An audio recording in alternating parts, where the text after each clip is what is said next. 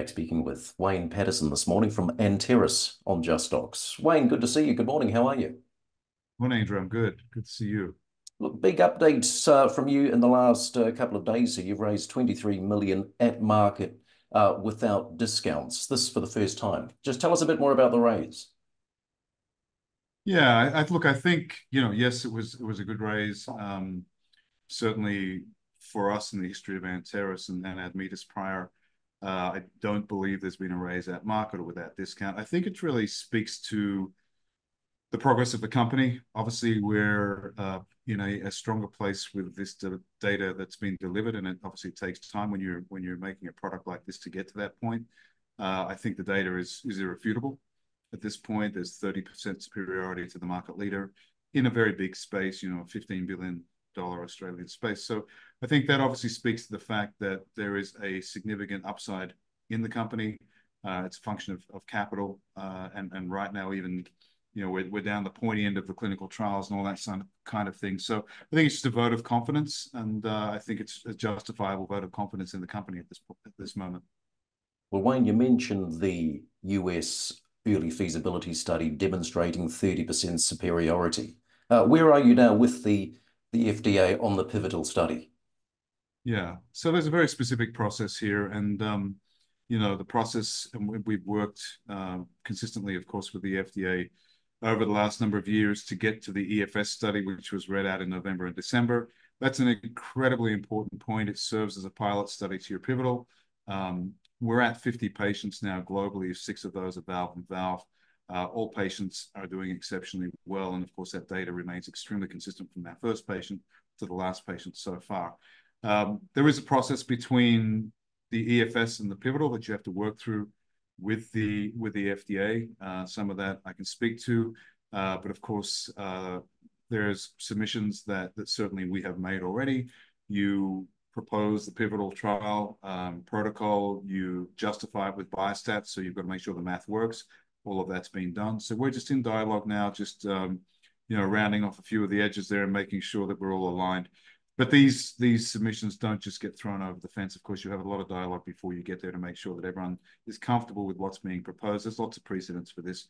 And then there's just a process to go through on the FDA timelines to make sure that we're all lined up before you start that study. We're in the middle of that process right now. Well, Wayne, tell us a bit more what the study design might look like. Right. So I think the way to look at this is, as I said, you look at the EFS as a pilot for where you're headed. Now, in that study, we got a lot of great things agreed to.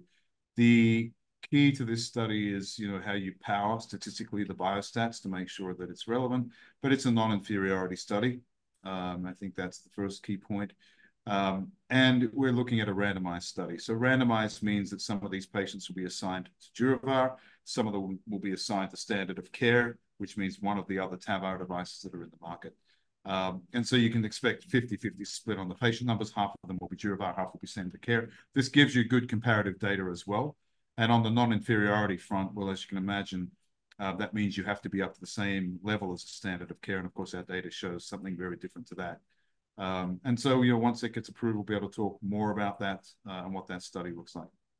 Just remind us, Wayne, what's the value of the TAVR market? What's the opportunity? Right. So the forecasts and predictions are interesting. Credit Suisse, UBS, a number of the companies quote the market as being 15 billion Australian dollars by 2028. And that's not the available market. That's what the sales will actually be. If we calculate the TAM, the total available market, it is significantly bigger. And for the reason that the number of patients right now really only represents 15 to 20% of the available market. So the treatment and diagnosis is still fairly low, and that already equals $15 billion. And on top of this, we've got valve and valve. And of course, the valve and valve results for us are stunning now. And this is a real issue as we move forward. We're seeing these valves failing in patients and having to have a replacement valve when they're very sick. So, if we look at that, and we know that the patient base is growing, or the diagnosis is appreciating and growing as well. So if we just do the incidence prevalence modeling on the market, we can see that it's about $30 billion US by 2028. That's the available market.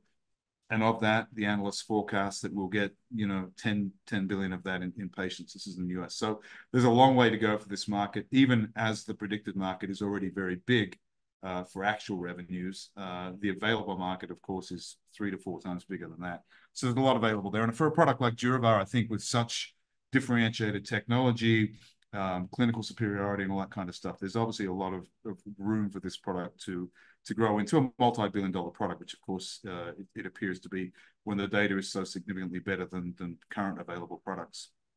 Well, what news is coming up, Wayne? What are your upcoming milestones? Yeah, so obviously a lot. We're obviously going through our discussions and dialogue with the FDA.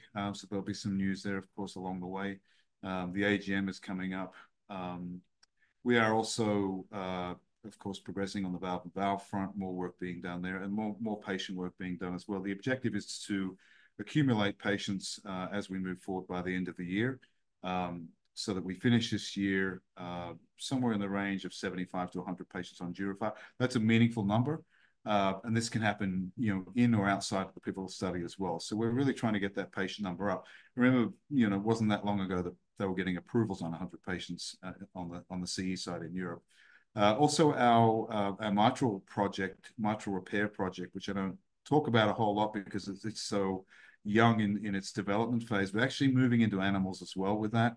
Very similar to DurAVR, we have partnered up with physicians and one big, large institution. There is an available market there. There are competitive products there. And we appear to have solved one of the issues with some of those products as well. So we're going to go into animals. It'll move fairly quickly from there. That's, again, a multi-billion-dollar opportunity. Isn't costing a huge amount of money to develop as well. We're incrementally putting money into that. So quite a lot going on above and beyond DurAVR. But of course, the exciting news is as we get through these approvals for our pivotal and start that study, then we're heading down the path for commercialization. Great to see you, Wayne. Thanks for your time on JustStocks. Thank you, Andrew. Appreciate it.